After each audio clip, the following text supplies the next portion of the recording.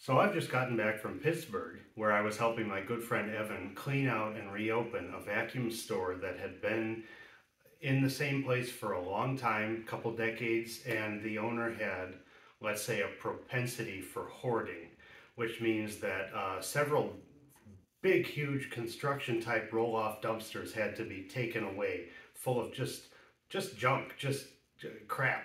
But there were some treasures inside, including this Hoover rug and several other versions of the same kind of thing, different manufacturers, and this, which is a new in the box commercial Hoover upright. So I'm going to put it together for you.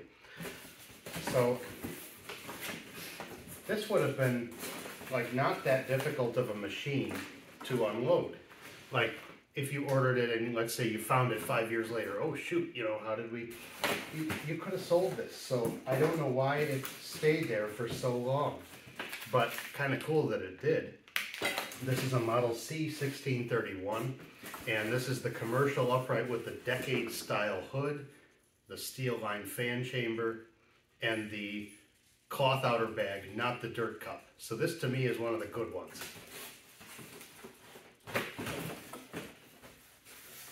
So here's our cloth bag there, allergen filtration.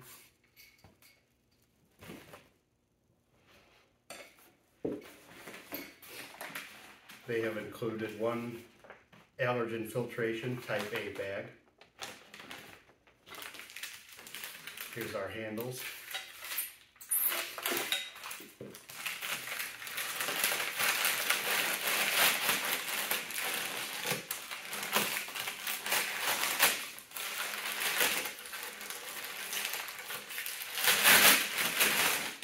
We'll get to the date code in a minute. This is like 90s, 2000s, probably 2000s. And my shop in the 2000s was like Sanitaire Central. And this would have been the equivalent of like a model SC888. We just always had a couple of them. We would sell one, you know, every week or two. There would never have been one sitting there for years. Like, we didn't order a new one till we were out of old ones. So it's always, I mean, I'm fascinated by whatever thought process led to all this stuff accumulating. Because this was a high volume store. There's no shortage of traffic then or now. All right, so here she is.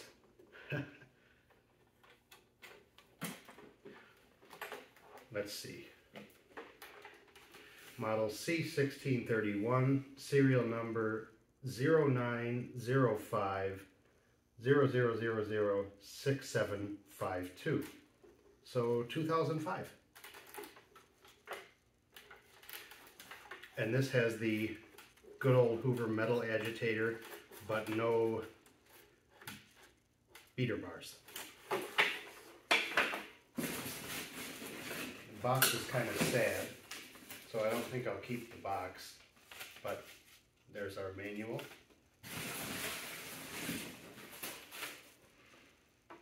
We'll see if I remember how to assemble one of these. This had a 50-foot grounded cord. Some of the other ones, they made a model with like the smaller convertible square hood. They made that in a version with the cloth bag and a version with the dirt cup. And then they made this in a version with the dirt cup. And the dirt cup ones are the ones that you usually see. And I just think they're terrible. But convenience over performance, I guess.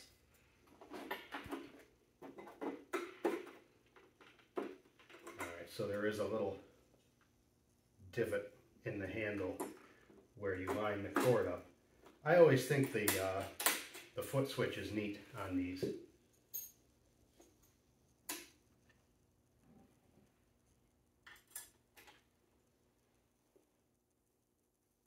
that goes like this.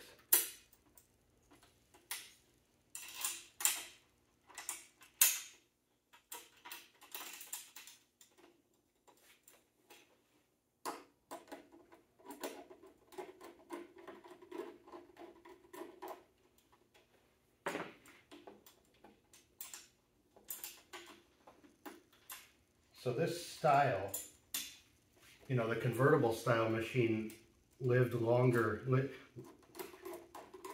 in commercial use than in residential use, where at this point, you know, you could get a self-propelled wind tunnel bagless, let's say.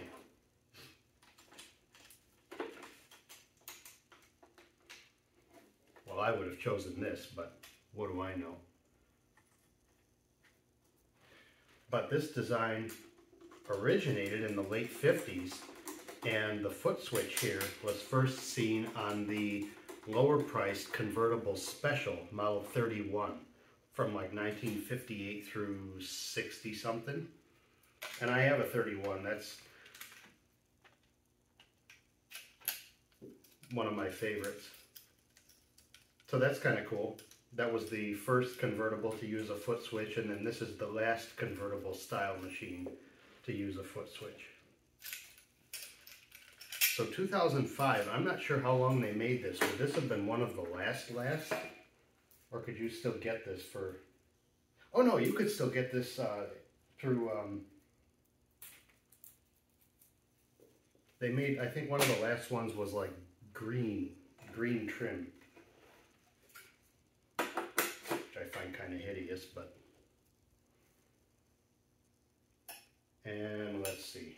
All right, so we've got the small square on this side, so then this cord protector goes on the back. This strain relief.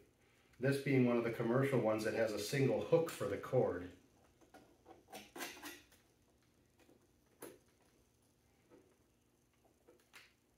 They just didn't think that commercial users were going to bother to wrap the cord.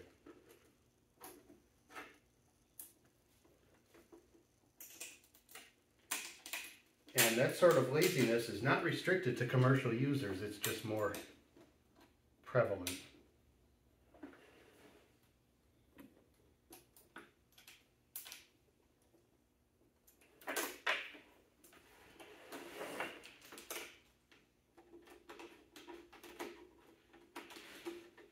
I mentioned we were a sanitary showroom.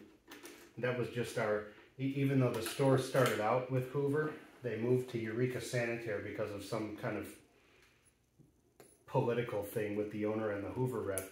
So I started my working life assembling sanitaires, and I still like them, but I'm kind of all sanitaire out at this point. But the Hoovers still hold some intrigue to me just because I didn't see them that often.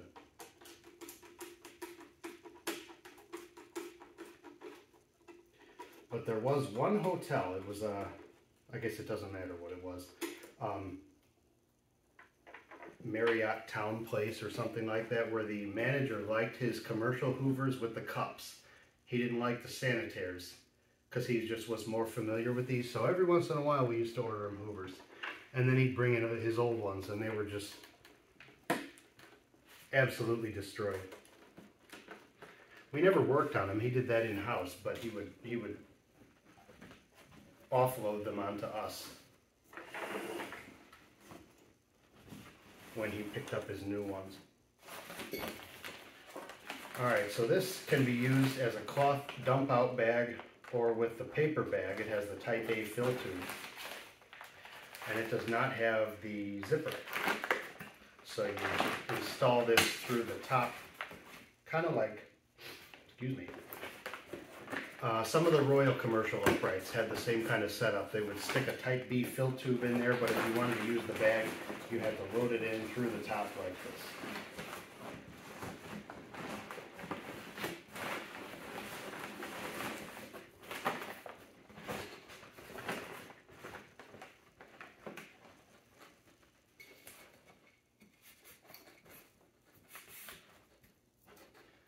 All right, and that'll, oh yeah, okay.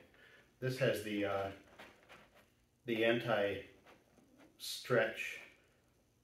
shoelace inside the spring, which is a nice little durability feature. Okay.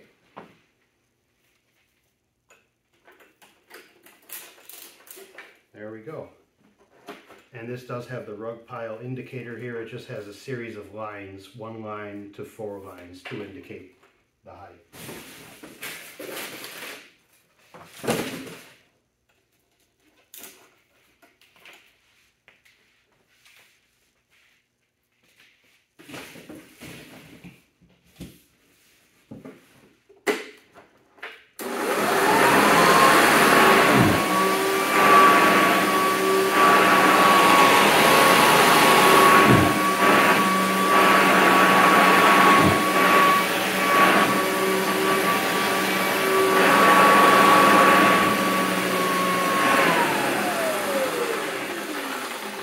Well, she needs a belt, but